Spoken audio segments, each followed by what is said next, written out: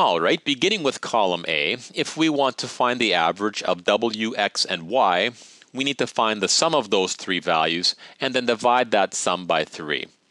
So our goal here is to find the sum of W, X, and Y. Let's take our equations here and see what happens if we add them together. When we do, we get the following. Notice that if I take this equation and divide both sides by 2, I get W plus X plus Y equals 18.